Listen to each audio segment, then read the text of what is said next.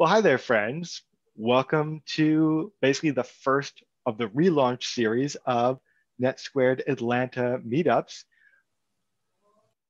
My name's Eli, and I'm the NetSquared Community Manager, which means I'm the cheerleader for the 120 similar groups in other cities who are hosting these kinds of tech for good meetups for the nonprofit community. This NetSquared program is actually a part of TechSoup, which is a nonprofit like yourselves that helps other nonprofits get and implement technology in their organizations. And I'll tell you a little bit more about that in a moment. As I said, this beast is global. So there are groups like this in Atlanta. There's currently not one in New Haven.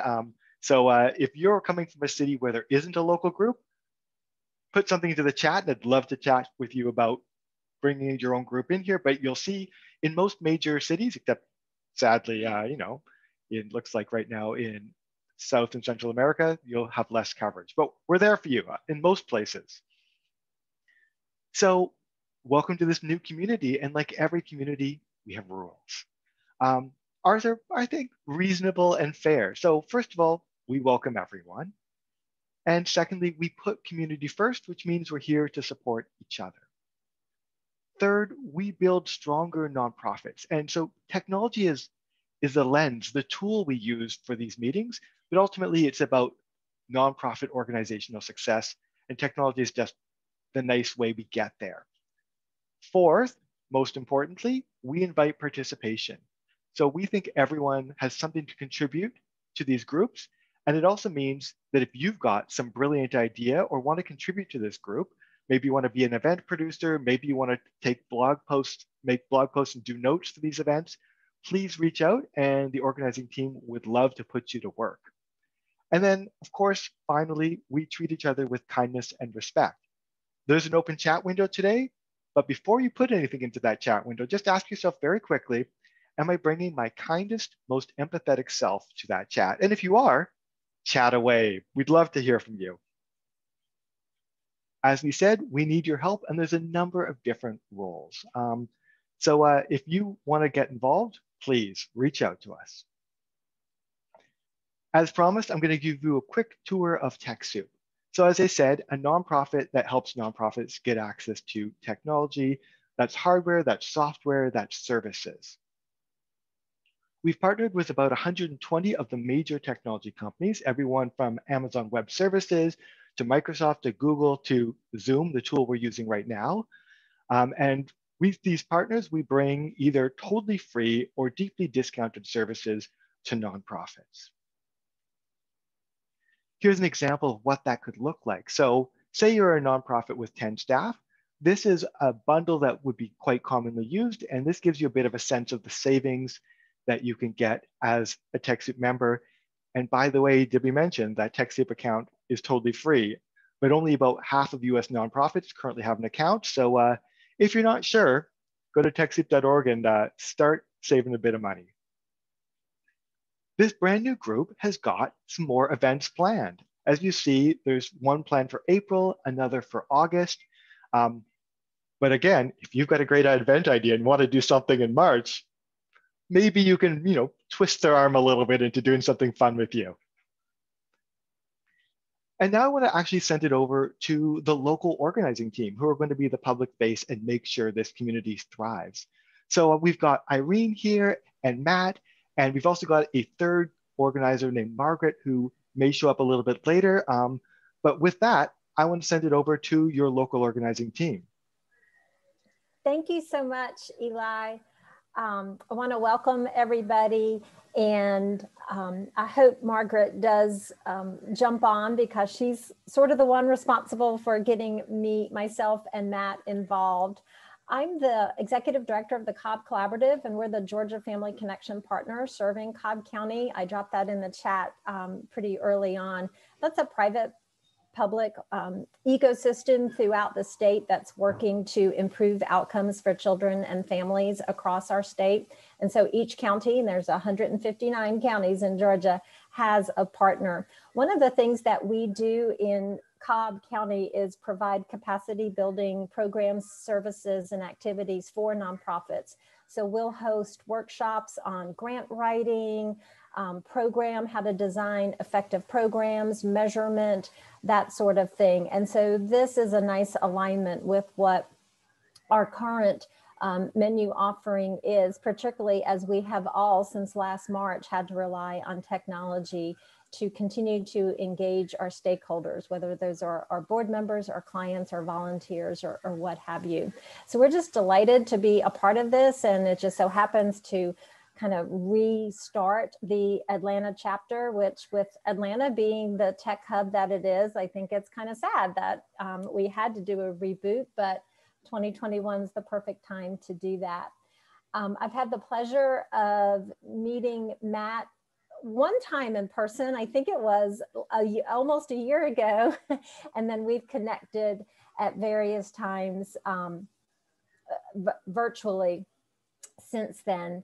And Matt has a wonderful nonprofit in addition to his job that pays the bills and keeps the roof over his family's head, that protects nonprofits from IT and risk management services. So Matt, hopefully you have dropped that in the chat as well. And so without further ado, I'm going to welcome Mickey Mellon, our presenter, to the group. Mickey is the co-founder of Green Mellon, which is a full service PR, media relations, and technology firm. Full disclosure here, they host the Cobb Collaborative's website and help us. We received a grant from 48 and 48 about 2 years ago, I guess it was, Nikki, maybe 2.5. Time flies when you're in a pandemic, right? And they did a wonderful job. Our tech did a wonderful job and got our revamped website to about the 90% of the way there. And then Mickey's team swooped in, they worked with our budget and our technology knowledge at the time and helped get us all the way there. And then they continued to guide us with refresh and things that we need to do. So they are just wonderful partners to us, and we couldn't do what we do in terms of engaging our community of 760,000 plus residents in Cobb without the support of Mickey and his team. So Matt, unless you want to say anything, I'm just going to let Mickey take it away. Go for it, Mickey. All right, cool. Thanks, both of you. Let me share my screen here and we'll dig in. Pop up the chat. Cool. So yeah, so thank you. Excited to be here and walk through this. As I was thinking about what Irene had asked for me to do here, I thought the easiest way might be just kind of walk through the process of building a new site. So if you're looking at building a new site, you can see that process. But there's a lot of pieces along the way for your existing site. You say, ooh, we could tighten that piece up. We could work on that. So hopefully this will be pretty helpful regardless of where you are in the process. For our team, end to end, this is typically like a 6-month process to go through all these steps, but really depends on what pieces people need, what they don't. If you have questions along the way, do put them in the chat. I like to take questions as we go. It's easier in context. If you have a question about something I'm talking about at the time, especially since I'll tend to go fairly quickly at times. Do slow me down and ask some questions. We'll jump in. Matt will be keeping an eye on that, and I'll keep an eye open too as best I can. So digging in, yeah, Irene mentioned our team. We're a team of 7. I don't have Robert in here yet, our new marketing manager, but we've been around like 11 years, just off Marietta Square for any of you in the Atlanta area. And yeah, we build and manage websites and help with related marketing stuff. So talking about processes though, before we dig into our process, a couple of years ago, we were talking to a prospective client and we went through our process with him and he bailed out. He said, I can't do this. I don't want to be boxed in. And I can appreciate people wanting freedom, but wide open freedom can lead to easily prevented problems. So this process that we have allows for a ton of freedom at each step along the way, but with the steps themselves helping to keep things on the rails. So that's kind of how we approach this, and we'll walk through it. And again, you'll see how this works out here. So in starting a project, we kind of work through, discovering, collecting assets and things of that nature. The goals are kind of the important part, to see what people want from a website. And you should all be thinking about that too, because none of you need a website. A website, isn't what you want. You want the things a website can do for you. So, donations, getting volunteers, raising awareness, things like that. The website's a way to get you there. So that's the important part, is to figure out what the goals are so you can build it with that in mind. And the interesting thing building a website with this kind of process is that design comes pretty far down the road. We're 2 or 3 months before we do any design. It's Reminds me of a quote attributed to Abraham Lincoln. It says, "Give me 6 hours to chop down a tree, I'll spend the first 4 sharpening the axe." And that's kind of our idea here. The website's going to be a graphical outcome. The end of the day is to produce graphics and stuff, but we spend a couple months before we even get to that. We spend a few months sharpening things up and figuring out the message and going through that. And I'll walk you through those pieces as we go here. So the first place we start is messaging. And I imagine some of you have done this and some of you may have not. We generally follow a version of the story brand framework, which may be familiar to some of you, really to dig into who the audience is and how to talk to them. And the key is you want to tell the audience about their own problem so they know that you understand it the best you can. Then show them how you can overcome it, and then show them what their life will be like when you're done. There's a lot of StoryBrand certified guides around the world you can hire. We are not one of those. We hire them from time to time. People can go to Nashville to take the course there for, I think it's like 20 grand to take his course, but then you're certified and can lead it. And those people are amazing. So if you ever need help with StoryBrand specifically, you can search for a guide, but the book itself will get you a long way down the road for $10 versus a whole lot more. It's pretty great. And so that's kind of a good place to start, is figure out that message. And again, the struggles you've been through before, the reasons you started your nonprofit or whatever your business is, if you can share those struggles you had in the day, that can help really relate to folks. Rory Vaden has a quote that says, "You're powerfully positioned to serve the person you once were." So if you can reach out to the people that are like in the shoes you were in before you got things started, before you figured out the solution you're working toward, they're the ones that you can empathize with the most and hopefully can serve the best as you go, because they'll relate to you the closest. Rory has a lot of good stuff out there too. So once you have the message figured out, we move on to keyword research in a lot of places. You may or may not need it, but ranking well in Google is an important thing for most all of us. We use a tool called Moz, but there's a lot of great choices out there. That's not necessarily the best. It's the one we prefer. And when figuring what keywords to go after, we go through a 5-step process. So this could be something useful. Again, if you have an existing site, you can kind of retrofit with keywords. Ideally, you do it before you start building, but you can always go back and make changes. That's the beauty of the web. Nothing is printed out and distributed in final like other things used to be. So our process we go through with Moz is, we build an initial list of, or we have the client build a list of 20 or 30 keywords they think they want to rank for. Just off the top of your head, what might be good to rank for? We then build that into a list of perhaps 200, looking at synonyms and other companies and other nonprofits and whatever we can come up with, just a glob of keywords that might work. We have the client then rank each of those for relevancy, how well it matches what they do. When we come up with that glob of keywords, we're going to come up with some bad ones that don't really fit, and that's okay.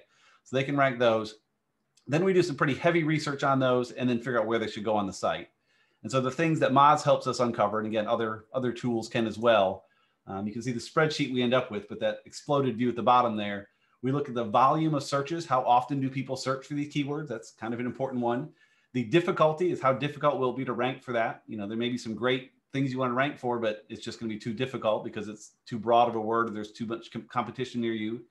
The opportunity is a unique one that not a lot of tools have. And this is where Moz will look and say, okay, some searches you run, there's 4 ads at the top, and then there's a big map, and then there's an image carousel below that. And the number one result is actually like 2 screens down. So even if you're number 1, you're still kind of buried. The opportunity is not as good. So which keywords have better opportunities where if you rank high, you actually show up high literally on the page?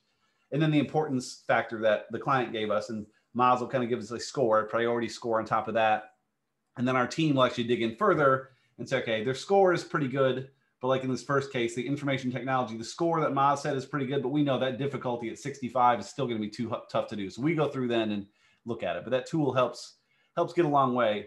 And then you can use these keywords throughout your site. We're not going to get into the technical SEO too much because that's a whole different animal, but really if you write content about the keywords, that's 99% of what you need, not 95%. It gets you a long way. If you just have the words on your page, that's really what put Google into the picture, 20 years ago. Was other ones had, meta keywords and stuff you could hide behind the page, and Google said, what's on the site? What's really there? And that's one of the main things they look at. So if you just write about the words that matter, that'll get you a long way. But in the case of a new site, so we have the messaging and the keywords figured out. We work on navigation. We work on that sitemap, figuring out the navigation, including not just the pages in the navigation itself, but other pages that might be, lower level than the navigation, but on the site. We want to figure out every page that needs to be created, both from a copywriting and a design perspective, and just kind of figure out what they are and write a short description for each page, a sentence or two on what's going to be on each page. So we have some idea. Because the next step, we really blow that up a bit more, and write a content outline for every page. And this takes a little more time. But you can see on the right some examples of content outlines, just a list of all the stuff that's going to need to go on a page. Every little element that needs to go on there, a subhead, a call to action to search, maybe you have a video, maybe you have some text on the side, maybe you pull in some reviews, all that kind of stuff. Figure out all the pieces that go on every page. Just kind of list them all out, including the goal for every page. We talked about goals earlier, but every page should have a goal. The goal of a contact page or an e-commerce page is pretty easy, but there's other pages, there's still a goal. If someone reads this blog post of yours, what's the goal? You want them to click through that link there? You want them to contact you? What do you want to happen at the end? And so every page should have some goal to move forward to something else. And so think about what that is for every single page. And so once you have this piece done, you can start writing some of those pages. We'll get into design in a moment. Someone asked if we can share a PDF copy of the presentation. Yes, well, I'll send that over to them and they will be sharing that out later too. So you will get a copy of the presentation, so don't worry about that.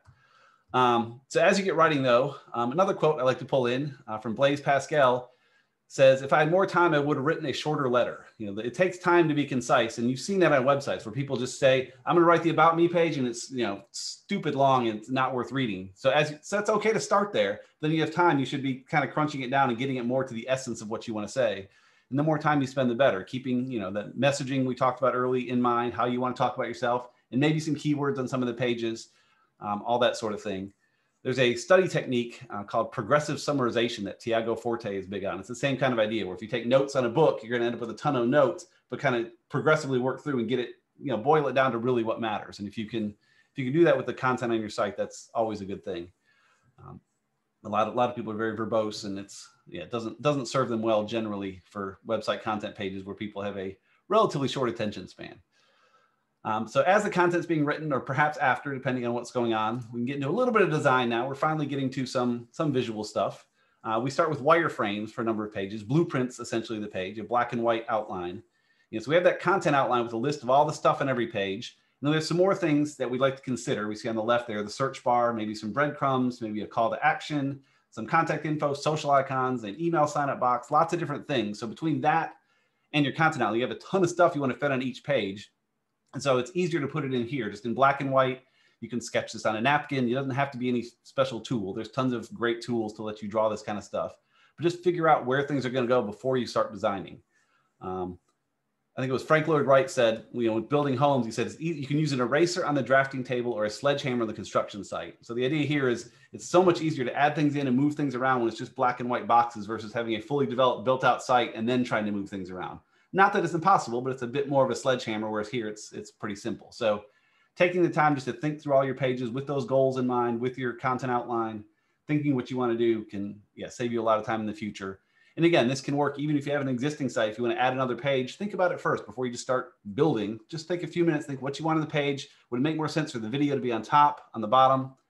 I see Irene asked, what are breadcrumbs? Yes, good question. I did glaze over that. I don't have a visual example here, but it's the links at the top of the page that show you where you are on the site. Like it says home, about us, and our team, and navigation trails, Brenji said. So yeah, just little links at the top that sometimes you want, sometimes you don't. They can add a little clutter to a page, but they can make it easier for users. So it's, it can be kind of good for SEO. So it's generally a good thing, but it also, again, it's one more thing to add some clutter to the page that may distract the user. So it's, situational. And I think it really depends how deep your site goes. If you have a lot of sections and subsections, it'd be useful for people to see how they can get back up the trail versus if you're relatively flat, it's not as important. So good question. And again, that's why we consider it in here and decide whether we're gonna do that or not. So we have some wireframes built. Now we can finally design. And so design is just taking those wireframes and making them, a design graphic. In our case, it's still a flat graphic in Photoshop, whatever. You can kind of see how, some things change. We took the text here, made it centered, and this picture got a little bit bigger, but for the most part, it lines up. We're not rethinking at the design phase, how are we going to lay this out? We know the basic layout and then can, take some time to design things out there. And really, this kind of brings the one kind of downside to this process is design becomes a very anticlimactic step. It's not like the big, here it is, the big reveal, like it's already kind of known where you're getting to, which is a good thing, ultimately, I think. But there's not the big surprising reveal, which, again, is good because there's no bad surprises either. People know what it's going to look like. They know the colors. It's, it's anticlimactic, which is disappointing, but it's, trust me, it's a good thing here. So at this point, no, move that bus, not so much.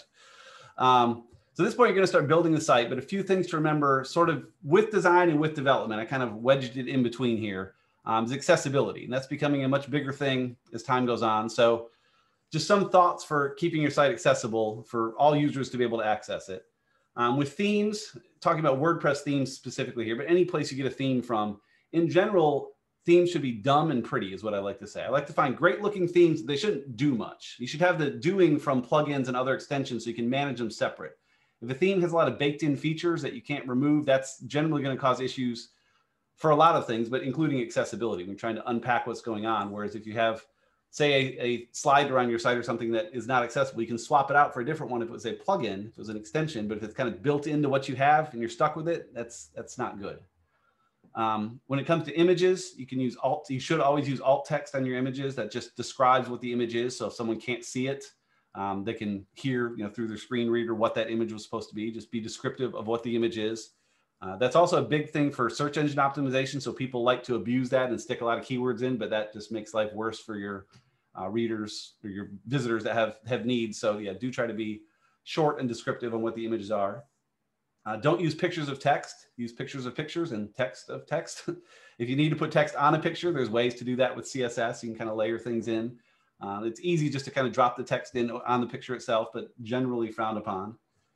The next one people don't like but don't have links open in new tabs. Everyone likes to say when they click on this, I want it to open a new window so they stay in my site. But now you've kind of messed them up in a few ways, depending on certain users.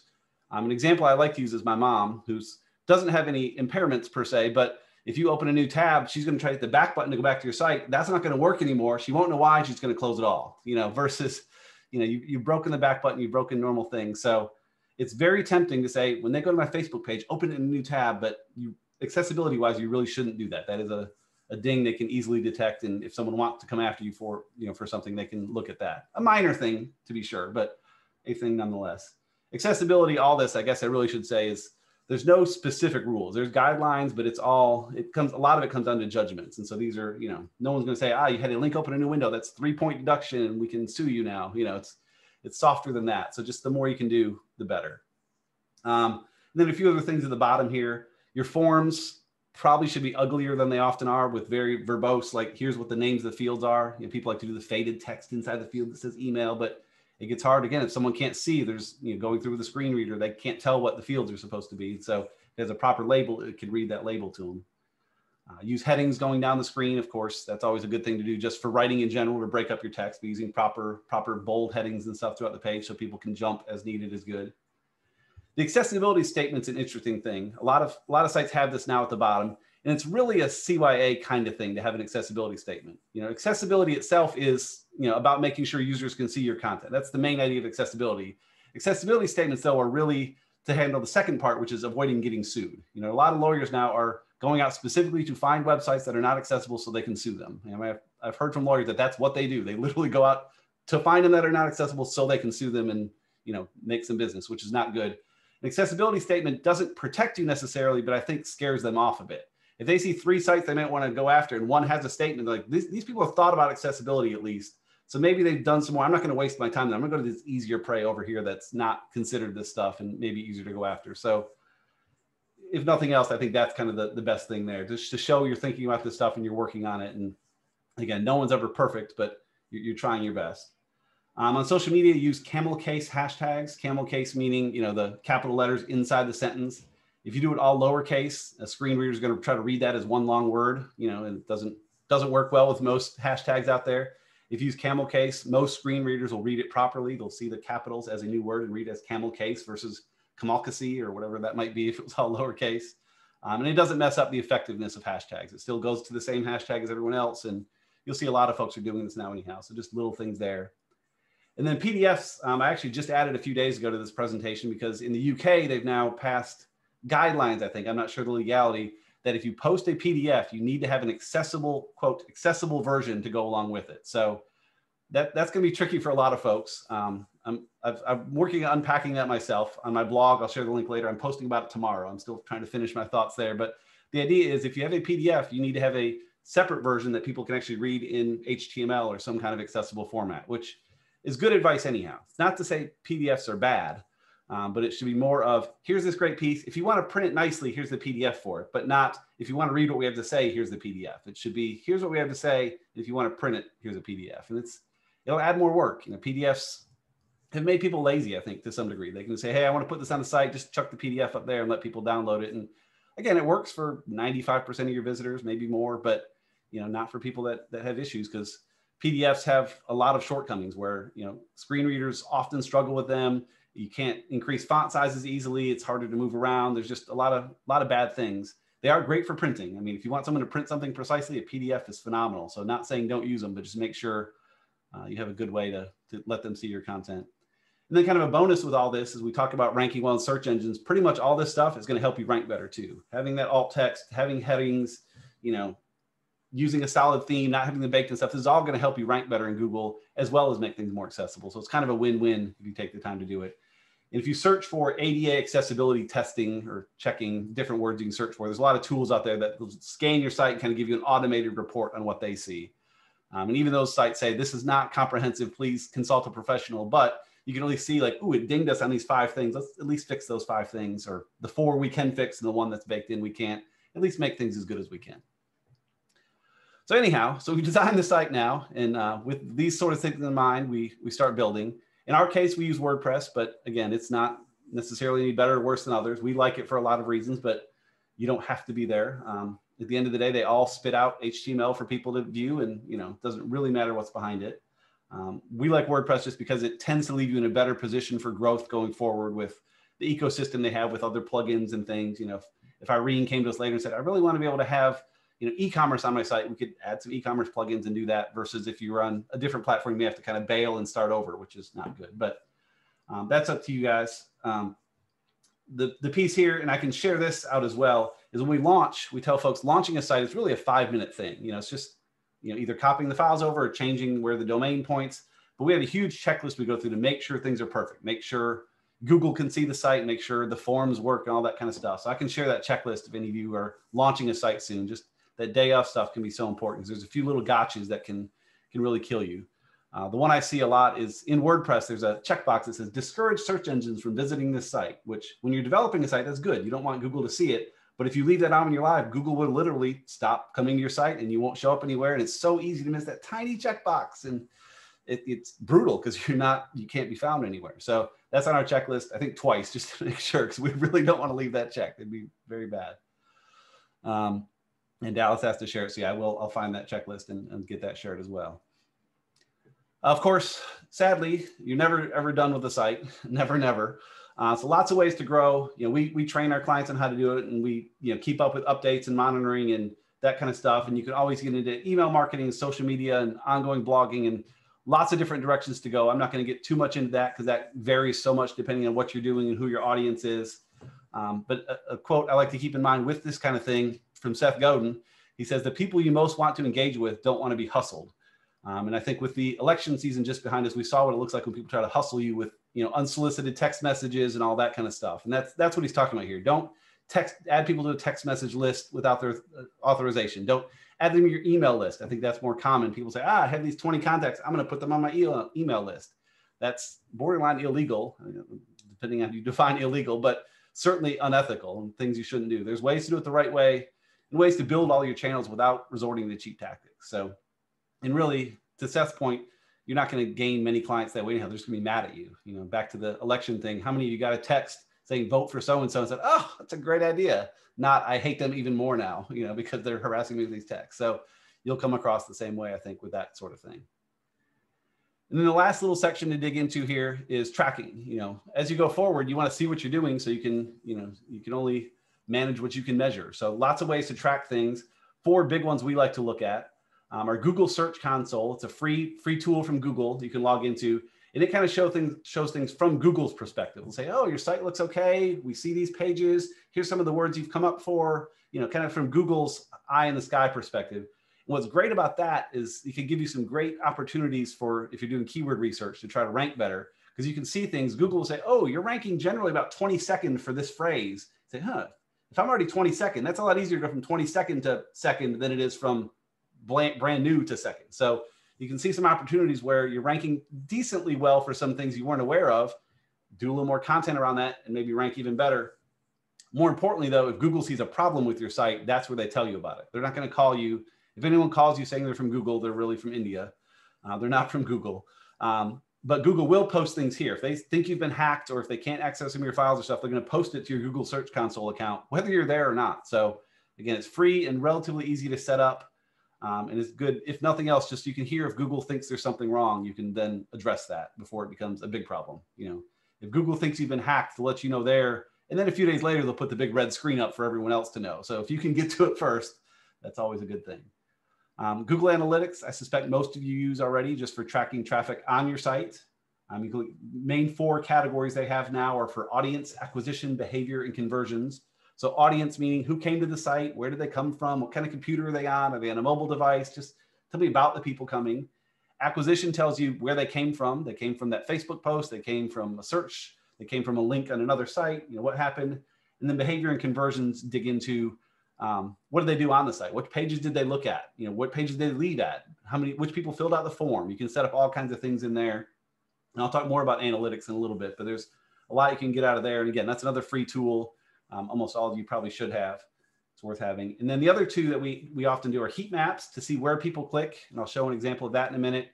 And then a dashboard. There's different ways to set up dashboards because analytics is great for, you know, nerds like me, but it can be overwhelming to try to just find a few key things if you need to from time to time. So there's ways to set up dashboards to say, hey, here's a quick look at some of the things that matter without having to dig in and click around and stuff. So for heat maps, we use a tool called Fresh Marketer. I think there's other ones like Crazy Egg and Hotjar. They all have great names. But basically it shows literally where people are clicking on your site. You know, analytics will tell you what pages they look at. This will show you a visual of where people are clicking. And it takes some time because ad blockers will block it and, you know, cookies and stuff. You only get a handful out of, you know, a dozen visitors that this works on. So you have to have a few thousand visitors to your site before you get much data in here. So it could take a few weeks, but it's still pretty valuable. A great example of how we use this, we built the website for First United Methodist Church Marietta 3 years ago.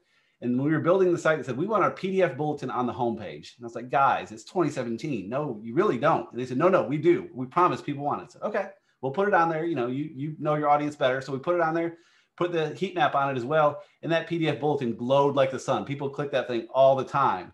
And so one, they were right. You know, I like to have the data to support my decisions, and I didn't, and they were right. So it happens. But also let us change things around a little bit too. We kind of slid the PDF bulletin further down the page, kind of like putting the milk at the back of the grocery store to make people see all their events and all the stuff going on before they got to the bulletin that they were there for in the first place. So you can do some neat things with that. And really, this is more important to see what people are not clicking on. You know, if you have a big call to action and people are skipping it to go click on something else, you can look at rewording it, changing the color. You know, just think of, you know, at least you know what's going on. You can make some decisions from there. The results are different. And a lot of these will let you do what they call A/B testing as well. I know Fresh Marketer does. I think Hotjar does. I'm not quite sure.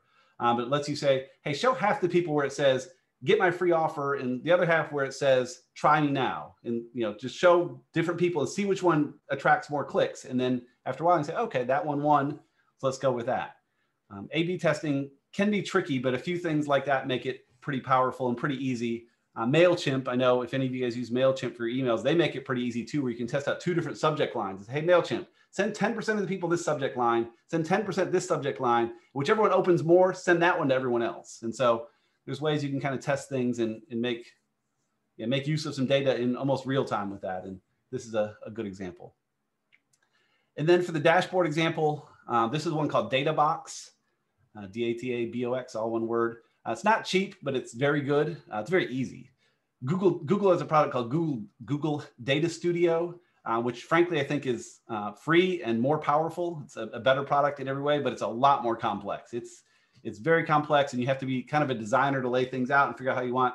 DataBox, you say, hey, pull in some analytics here and pull in my MailChimp numbers here, and it just kind of builds a little dashboard. So we do this for some of our clients where they'll say, hey, I want to see how many people came to the site, and how many people filled out the form, and how much they spent in my store, and how many people are on my email list. So we build a little dashboard that shows just those things in one screen, and they can see it without having to log in analytics or get some PDF report or, you know, do whatever they want to do. So again, a lot of great tools for this as well. Not saying DataBox is the best, but it's for us, it's a great combination of powerful at a reasonable price, and it looks great without much effort on my end because I'm not the one to make things look great. We have designers for that. I don't want to bug them with data. organizing. And what's neat with Databox too is it connects natively to, I don't know, 100 different platforms. So you say, hey, just hit a button to connect with your MailChimp, with your ActiveCampaign, with your Google Analytics, with your Facebook, with your Twitter, with your LinkedIn. It's all built in with their little icons. You just connect them up and they have some examples and you can make it run and does well. Data Studio connects to, again, more things, but it's more of a hassle to kind of get all of it working, but it's free. So if you have the time, that may be worth doing. And then my closing thought here with all this stuff is there's a lot of things in here. We try to do things the right way. Always want to do things as good we can. But Voltaire said, the best is the enemy of the good. You know, I've seen too many people spend so long trying to make things picture perfect and never actually publishing. And that's not good. You want to get things out there. I actually just looked yesterday to make sure this was still the case. And sadly it is. But we met with a gentleman about 3 years ago that had just a dreadful website. He had a new one someone had developed that was almost done, but he wasn't happy with a few things with it, but it was so much better than what he had. Just wasn't quite happy with it. We offered some advice and it kind of fizzled out. And I looked yesterday, he still has his old site 3 years later because he hasn't quite made the new one perfect. And we're not talking like a marginally better site. It's dreadful. But he wants it to be perfect before he launches. And as a result, he's got 3 more years of presumably lost clients and lost business. And so I'm not saying to hustle. Again, this is a 6-month process for us. We do it right, but you can always get too deep in the details and not actually get where you need to get. I mentioned Seth Godin earlier. I follow a lot of his stuff. He's big on just get it out there, man. You know, just publish. If it's better than what you have, publish and move on and keep iterating and keep making it better. And I encourage you to do the same. So that's all I have. Certainly have time for more questions if you want. You can find our company at greenmelon.com. Careful how you spell melon, very specific on that. I'm at McMel. I have a handful of courses in there. I have one about setting up a blog, kind of I call it a technical course for non-technical people. So if you want to set up the right way, I can use a code nonprofitweb to get half off that.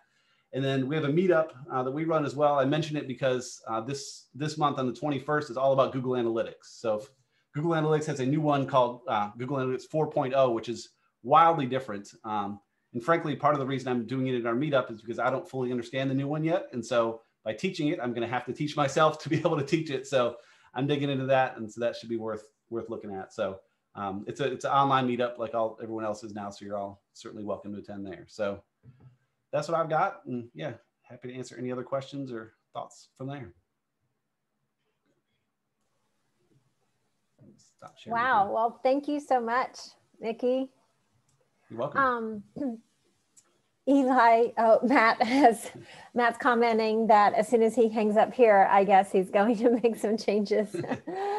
Eli, with this being our first time, do you invite people to unmute if they have a question or just continue to drop in the chat?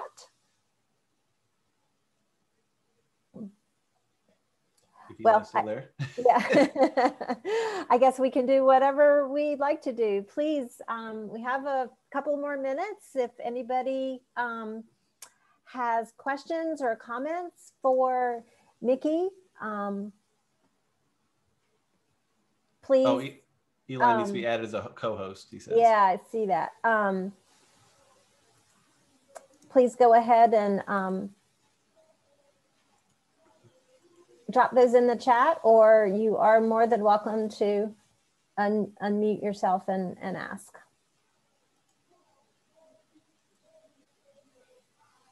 And I'll cover a lot awfully quickly, but yeah, I will share the slides and the checklist afterward. Eli will post that out in the next couple of days.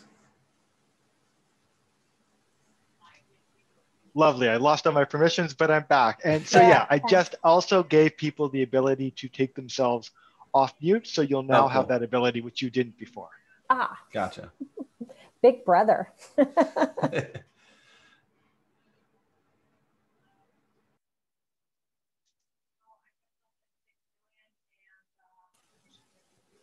Well, don't be shy after we went through all of that.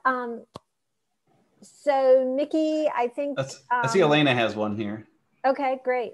Hi, my name is Elena. I volunteer and work for a nonprofit in music education, and we serve primarily Spanish-speaking students and families, though we are based here in Columbus, Georgia.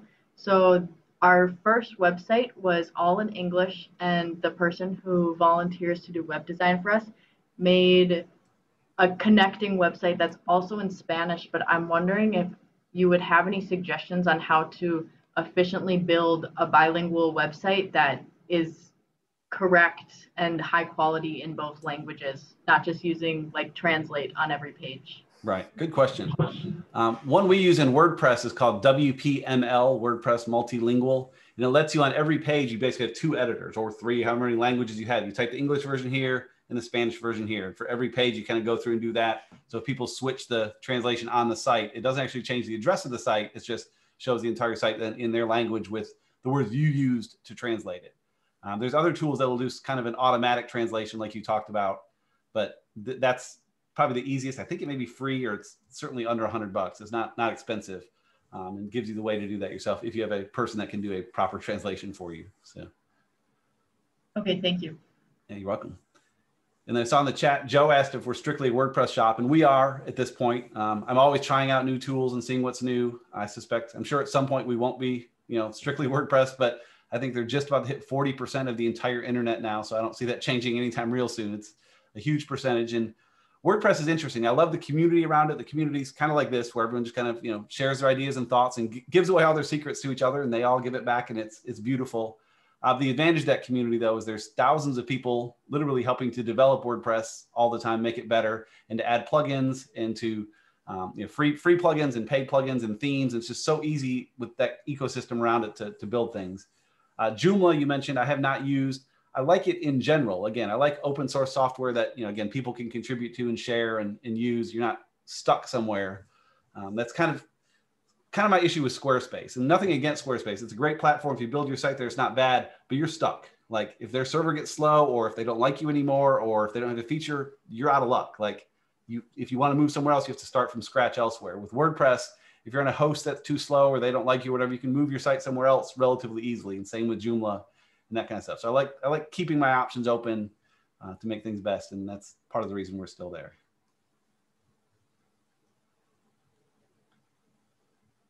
Okay, Irene, you could have just said it, but yeah. Any thoughts on budgeting for hosting, plugins, etc.? Hosting, I like my favorite host lately is one called Flywheel. There's certainly lots of good hosts out there. I would encourage you not to spend $1.95 a month on hosting. Flywheel is $15 a month, which is a whole lot more than others, but it's $15 a month to make sure you have a fast, reliable site. I think it's worth that. Certainly other good ones out there. WP Engine, who actually bought them, but a little more expensive, but a good one. Lots of good hosts. But I would say plan to spend $15-20 a month on hosting at least, just to get a decent host out there. And then plugins is so hard to say what to budget for that. Most of what we have on a site is free, other than perhaps some backup plugins and stuff. But yeah, I'd say maybe if you have a lot going on, maybe $100 a year just to buy, if you want a better form plugin or different things. But that's a trickier one to say. I mean, even hosting is really, if you have a lot of traffic, certainly that changes the game. But if you're under a couple hundred visits a day, the cheapest Flywheel plan should be fine. And that's where I would go. But certainly, again, there's 1,000 hosts out there, and at least a few dozen that are pretty good. So yeah, they're not the only ones. Okay, Paula asking, regards to ADA guidelines, what are best practices for hearing impaired site visitors and video content? Okay, gotcha. So yeah, having a transcription of your video is kind of the key there. And there's a few ways to do that. One is to transcribe the entire video like as your post. I've done that with some of our podcasts in the past, where we post the podcast and then full transcription of it below. And then on top of that, you should also go to YouTube will do the automatic transcription, but you should fix that yourself and get a proper transcription there for YouTube or Vimeo, wherever you host. You can upload your own transcription and kind of match it up to make sure it's perfect. So yeah, just to make sure they can see that, closed caption as they're watching the video. But that's certainly a big one to fix, and can be a tricky one for a lot of folks to make compliant, if they don't have that. A lot of these things like adding alt text to images and stuff is really pretty easy, but videos can be tricky for vision impaired users. And that's kind of your best bet, is to have that transcription so they can, again, I said read it, but really so it can be read to them by their player, or if they're not listening. Yeah, it kind of depends. There's so many different situations, In our case, if someone was vision impaired, they could probably just listen to the video and get most of it, but does that have the content? You may need more descriptive text in the transcription. So just try to put yourself in their shoes is your best bet for a lot of that. See what would make the most sense and help them do it if they weren't able to see this content or hear the content or whatever the case may be.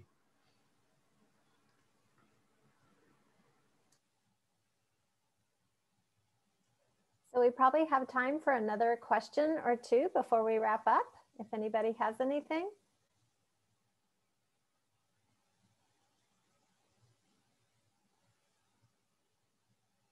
Everybody's anxious to get to their blogs and start checking everything, I think, Mickey. There you go. Perfect.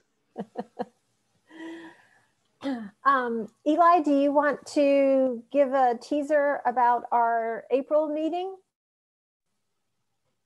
Will admit I'm no expert about the April meeting, but what I would love to say is I'm super excited that this group has come back.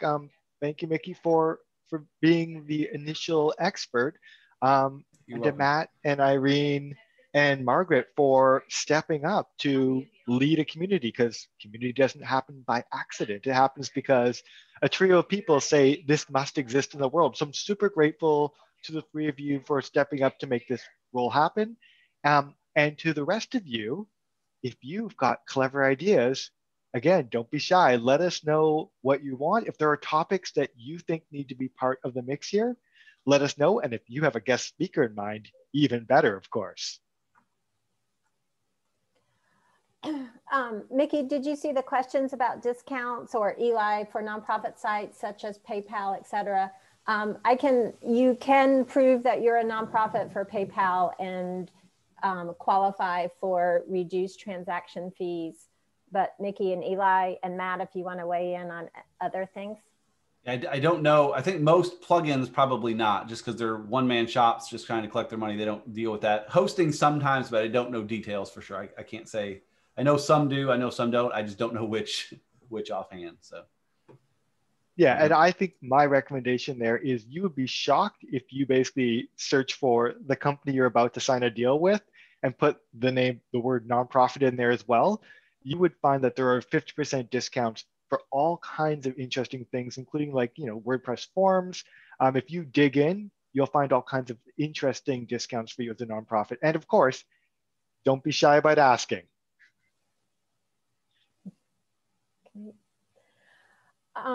And Eli, somebody asked about if there is a group email, or did you see, does this group have an email group? So the group does not currently have a mailing list where people can communicate. I think that's a really interesting idea, and I would encourage the organizing team to think through whether that's something they have the energy to maintain and steward, of course. But I think that's a lovely suggestion, so thank you, Dallas, for that. And if the team gets ambitious, they'll definitely let you know, and they'll message all the meetup members. You know what happens when people have good ideas, right?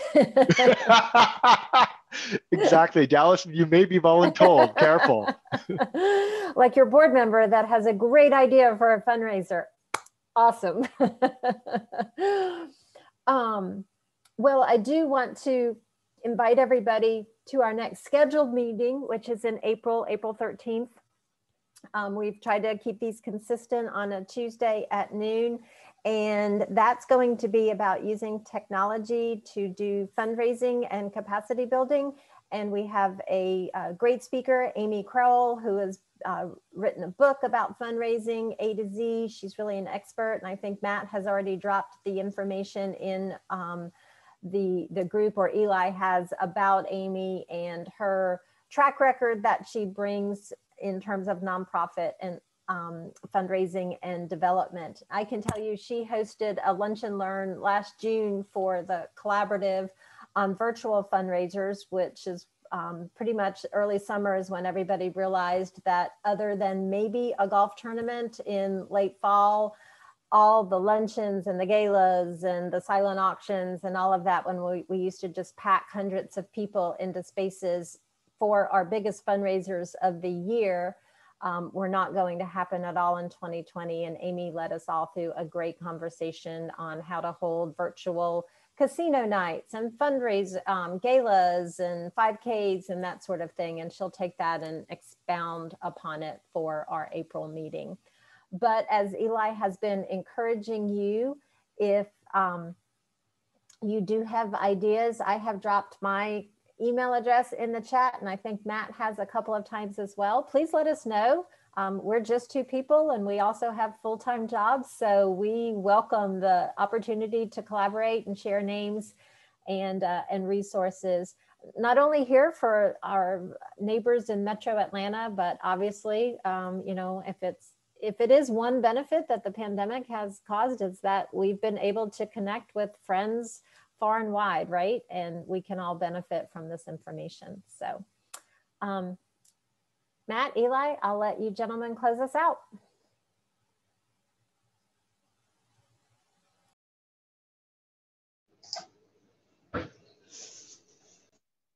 That's right, Matt. Say It's all bye, you.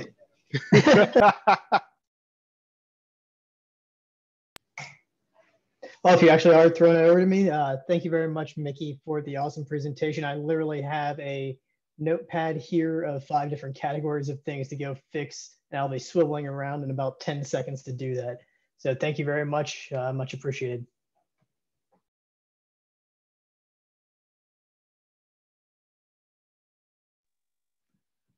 Fabulous. And then with that, let's wrap this up again. So grateful to our guest expert, Mickey, who gave all this knowledge, and to our hosts who, as they said, like, you know, generously gave of their time to make this actually happen, and keep in touch because they have schemed up several great new plans for the rest of the year.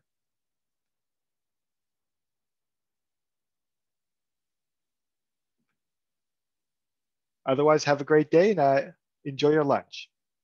Cool. See you. Thank you. Thank you so much.